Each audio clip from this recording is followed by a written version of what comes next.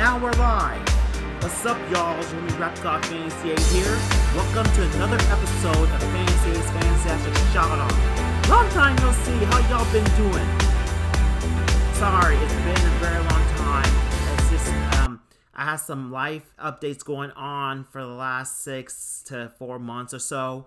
It's been that long, but I am back to make another episode for y'all that y'all want to hear.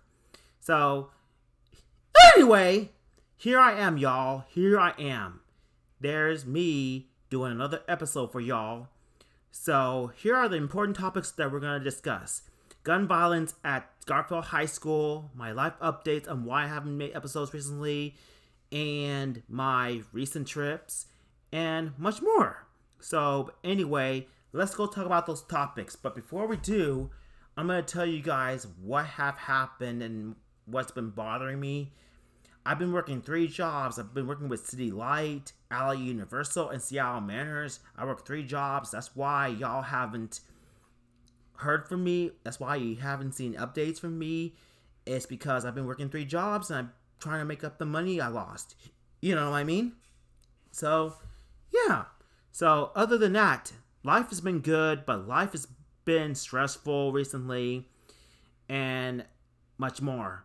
So, anyway, I'm going to tell you guys about what happened at Garfield High School, and I'm sure y'all are aware of what happened at Garfield High School recently. 3 things that kind of like grinds my gears. Back in like somewhere in 2023, like in November, Garfield High School is in lockdown because someone entered school with a gun and started shooting. And all the students who are in lockdown, they're just trying to, like, you know, running for their lives and everything. What is going on, Garfield? What is going on there? People are going crazy and they don't know what they're thinking. Why they brought in unexpected people with guns and start shooting during the lockdown? Garfield needs to get their act together, and the school district need to do something about it. And they need to, like, put in more safety concerns and so it doesn't happen again. Man, that kind of made me look scared and kind of pissed me off at what happened at Garfield High School last year. Students deserve safety, no matter what. They need to deserve way more protection, more concerns, more safety, and much more. Garfield team couldn't do anything about it back then. This is BS. This is crappy BS right there, y'all. I'm telling you. I hate it when they couldn't come up with a safety plan and much more. They should hire more security guards and more patrol so they can keep gun violence from happening. You know what I mean, y'all? I am very upset and angry and disappointed of how it was last year. And I'm telling you guys, I know a few family members that went to Garfield High School back in the old days when there was no gun violence back then. And now, there is. And in March 2024, guess who was almost one of the victims and guess what happened? I'm sure you all know who I'm talking about. Ezra, the people that I've known, was waiting at the bus stop for his school bus to come, and those 2 people driving fast up by the bus stop, and a guy with the red hair pull out his gun and aim it at Ezra and the other student. My God, that is kind of freaking me out a bit. So that shooter started shooting towards Ezra when he started to run for his life and drop his body, and he almost got shot at. And matter of fact, when Ezra saw his school bus arrived, he started running over, and the shooter was pointing the gun towards Ezra and trying to aim at him. But guess what? Ezra survived. But not the student, though. The student wasn't lucky enough. She ran towards the school bus and got shot in the leg. Uninspiring, disrespectful. What is going on? That shooter doesn't know what he's doing and causing safety problems for other students by Garfield. This has gone too far, y'all.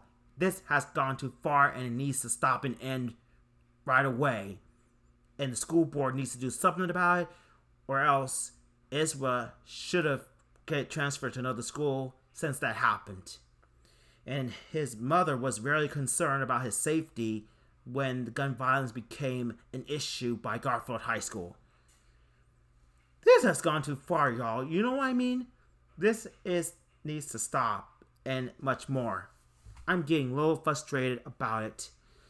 And I'm sure y'all heard about this one student that didn't survive from the recent gun violence shooting. I don't know his name. I forgot his name. But he was one of the star basketball players or football players. And he tried to break up the fight. It was back in June 2024, before school ends. He was trying to break up the fight. He was also shot too. He got shot this time, actually. And he did not survive, and he died. I am so heartbreaking and upset that happened back in June, almost 2 months ago. And I am very concerned if Israel will end up going back to Garfield this year, and school season's coming up in September, which I'm really concerned about. We are trying to transfer him to another school where there's no gun violence nearby, but the transfer's appeal made a bad decision to not approve and accept the appeal. This is BS. My God. What is up with those people? This is BS, y'all. BS. You know what I mean? Transfer appeals needs to do something about it. They also give Israel another bad option to join Cascade for virtual online learning. That's not going to work. Israel would rather be at a school where he can see everybody and interact with others. This has gone too far, and this is getting me irritated, angry. And his mom is fed up, and the parents, they're fed up too, and some other parents, they don't care anymore, and as long as their kids is safe without getting shot, it'll be normal. It'll be way more safe if they can hire more security guards, bring in more patrol, and making decisions and change the safety rules to make it safer to prevent the gun violence from happening. We'll see how it is, y'all, because I am still very concerned and scared of how Israel's first day of school will be. And I'm just saying, y'all, I care about Israel. I've known him for many years, and he's one of my buddies, y'all. Y'all know what I mean. This is becoming so frustrating.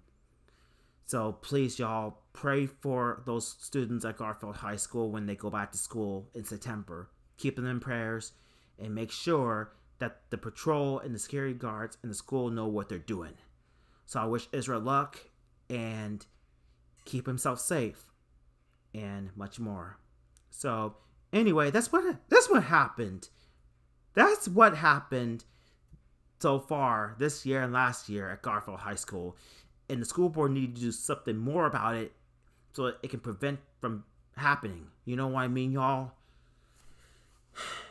Anyway, let's go to the next topic, y'all. And I'm going to tell you guys about my recent movie tours.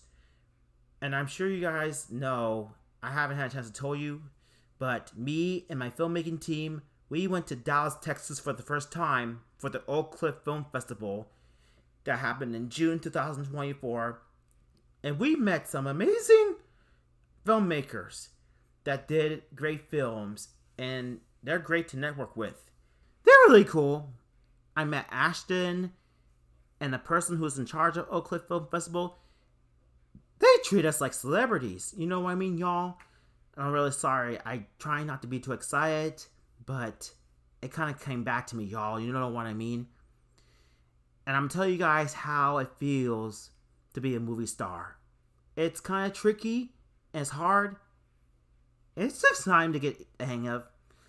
It takes me too much excitement, and I'm trying not to get too excited much because people don't like when I get too excited, and they get irritated when I became too excited, and I don't want to get too excited a lot because that will irritate people, and that won't be good. You know what I mean, y'all? You know what I mean? That's why I have to do better. That's why I had to keep my excitement down so it doesn't hurt me the most, you know?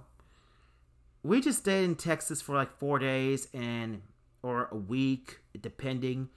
Me and the team, we stayed at the Magnolia Hotel, and and and it's all thanks to our people.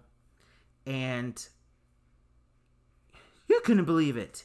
The Oak Cliff team helped us by requesting Uber and Lyft for us to where we need to get to from the hotel to other theaters where they screen other people's films. They treat us like celebrities, y'all. My life was blessed when I was in Dallas, Texas, y'all. This is a dream come true, and I'm very blessed. So, yeah, y'all, I enjoy Texas, and I'm telling you, it is hot out there. Very hot, very humid in Dallas. I could not stand it. That's why I cannot walk out in the heat. It's like 95, 98 degrees in Dallas at that time. I couldn't stand the heat, y'all. The heat killed me and Noah, David, and Sophie.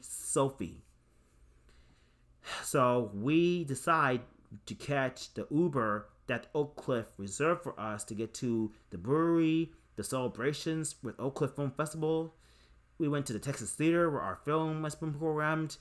We have a huge turnout, and all the Texans loved our film so much, and they want to see more whenever we come back to Texas to do more screenings at independent theaters, which is great because I'm getting to love Texas more. So yeah, and I just met amazing people and lives in Texas that haven't heard of me, heard of filmmakers and our film. So I told them more, and they're interested, which is really excited. They're excited to see what me and my filmmakers are going to end up next. So anyway, that's our time in Oak Cliff Film Festival in Dallas, Texas, and I love being at that festival. It's the greatest festival that all of us went to, and I just went to see everyone's films, and they turned out great, and that's why how much I love about Oak Cliff Film Festival. So anyway, let's go to the next topic, and I'm going to tell you guys what happened. I'm going to tell you one thing. My grandmother is in hospice right now, and I'm going to tell you a little info what happened to her last year in October. She was diagnosed with pneumonia, which I found it shocking and sad and heartbreaking. I've known my grandmother when I was little, since I was born. She's the only grandmother that I care about. I love her very much, and who always checks on me, checks with me, and much more, and makes sure that everything's okay. She's going to spend her final days at hospice before she goes away. And I'm sure y'all are really, really sad about me and my family of what we've been through. I'm just saying, y'all, I'm going to miss Grandma, and it was great knowing her, and thanks to her for having me in her life, and she cares about me, and she knows how much she appreciates me loving her and loving me. So my grandmother's proud of me of what I accomplished, and I took her to Central Cinema back in September 2023 to see my film Fantasy Gets a Mattress, and she loves it. And now my family knows that I'm a star. Y'all know that I'm a star. Yeah, that's true. So yeah, keep my grandmother in your prayers, y'all, and keep me in your prayers too, since I've been through a difficult time. It's all because of that. So anyway, y'all, yeah, I'm trying not to be depressed and be heartbreaking. I'm just going to move forward, focus on myself, and help my family out, help myself out, and much more. So anyway, you guys, that's what's been going on recently. And I don't know how my grandmother is, and she's doing fine, and she's the same, and she got a lot smaller, and she's not going to be around much longer. You know what I'm saying? So, anyway, just keep me in prayers, y'all. And if y'all want to, like, send me something through Venmo or Cash App for my, what I've been through with my grandmother and about her going to pass away, I don't mind. I don't mind y'all sending me money, gifts, or anything. You can go to my P.O. box and do what you can and let everyone know what happened, what I've been through, and about my grandmother. I don't mind y'all telling your friends about my grandmother is in hospice, and I want them to pray for me and do something and see if they can, like, give me more support. And I don't mind y'all donate me money, gifts through Cash App or Venmo. Either way, I don't mind that. All I want from y'all is your prayers. That's it. So, anyway, you guys, I appreciate y'all that y'all stick around for me since I've been through a lot and haven't did podcast episodes recently. But also, I have some great news to tell you guys. Me and my old friend Dylan, we're going to start our own podcast series. And we couldn't think of the name yet. We'll come up with a name when we meet each other Sunday. So, anyway, stay tuned for that. It'll be under Dylan's new YouTube channel. And him and I will talk about sports, like Mariners sports and Seahawks sports and other things that's been going on. And y'all be prepared for 67 more days of Election Day. And I know y'all are not into politics and Election Day, but something is really going to be at stake. Democracy is at stake. It's on the ballot. And I want to move forward. We're not going back, y'all. Y'all hear me? We are not going back. We are not going back to the old days where we cannot vote, get our freedom taken away, and be locked up at concentration camps where we didn't do anything wrong. We cannot let this happen, y'all. Y'all know what I mean? So, anyway, we're out of time, and I appreciate y'all listening and watching my latest episode from Fantasyastic Shout-Off series. And I appreciate y'all's support, and sorry I get too excited and my voice is acting up, so I need to, like, keep it down. Y'all know what I mean, how excited I get. So just remind me to calm myself down so I can calm down, you know? I appreciate that. So anyway, you guys, if you want to see more of my stuff and hear more of my stuff, please subscribe to my YouTube channel for more updates. And hit me up with my P.O. box that shows on the description right there, and much more. And shout out to Miranda Goes Outside for all the hiking videos she did. And I'd like to invite her to one of my movie screenings. And also, y'all, please stay tuned. I want to have an announcement I want to share with y'all. Fantasy Gets a Mattress will be screening at Grand Illusion Cinema again on Thursday, September 19th, and September 21st on Saturday, and September 22nd on Sunday. And the ticket link is on the description right there. And my film team, did a concept trailer of our next upcoming film, Crystal Ball. And I'm playing a different character as Ernie. And someone will be playing as a mummy, which we couldn't find out who.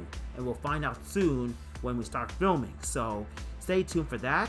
And the link for the proof of concept trailer of Crystal Ball is in the description right there if you all want to check it out. And our GoFundMe to make our film Crystal Ball a magic reality.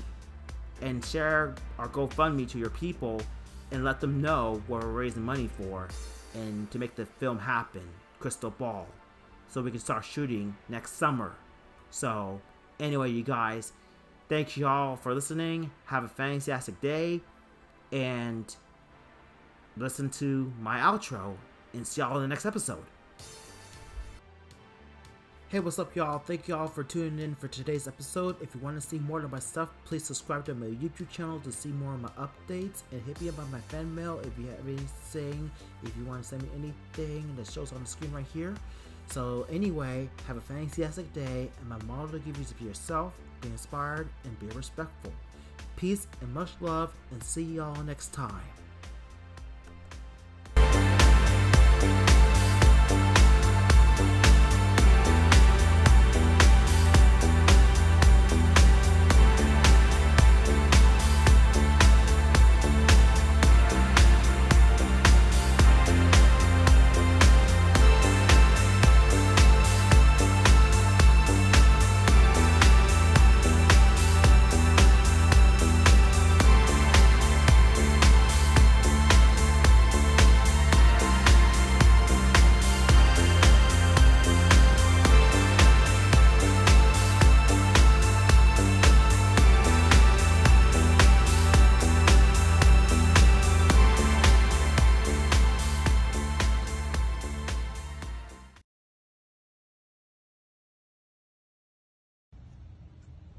okay.